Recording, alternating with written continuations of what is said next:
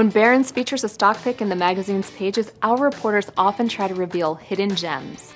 A common theme for a Barron stock pick is one whose full value isn't related to its price. Oftentimes, Barron's reporters will point out catalysts that can close that gap, such as a buyback plan, a spinoff, or a merger opportunity. But sometimes Barron sees opportunities in unusual places. Just take a look at Hertz Global Holdings.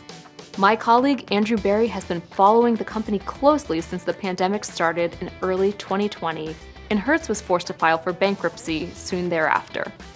As someone who's been following meme stocks, I find that Hertz may have been the original meme stock, considering that traders were rushing to buy shares in 2020 even as the company's fate seemed uncertain. Hertz emerged from bankruptcy in the middle of 2021 and completed a so-called re-IPO in November. So why would Barron's be interested in a company that is just coming out of bankruptcy? For starters, while the pandemic initially decimated the travel industry, cars quickly reversed course and became hot commodities as people nixed plane and train travel for automobiles.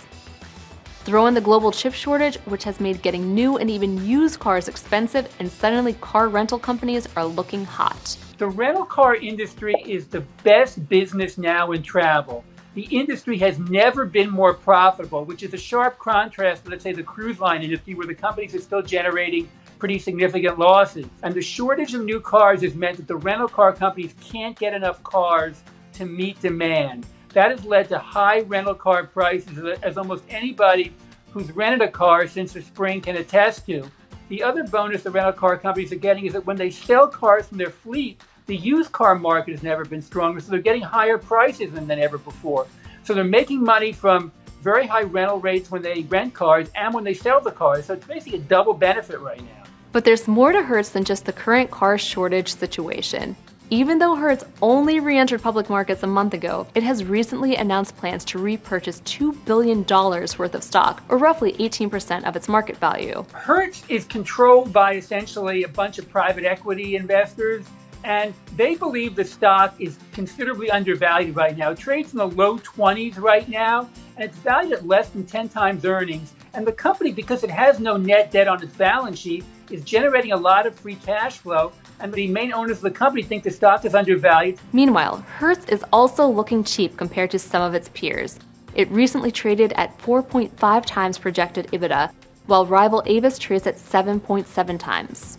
One analyst Andrew spoke with noted that Hertz has several initiatives in place to help it close that gap. This includes Hertz's plan to buy 100,000 Tesla vehicles, as well as its agreement to sell used cars through Carvana. Hertz also nabbed a deal with American Express Global Business Travel to boost rentals from small and mid-sized businesses.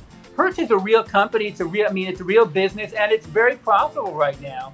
And so it's been transformed from a meme stock where basically people were playing the bankruptcy, and they ended up getting a little bit lucky, people who played it during the bankruptcy, because the situation in the rental car industry rapidly improved during the early part of 2001, which allowed them to get a pretty meaningful recovery when typically equity holders in bankrupt companies get wiped out. All this points to reasons why Hertz may be worth a look.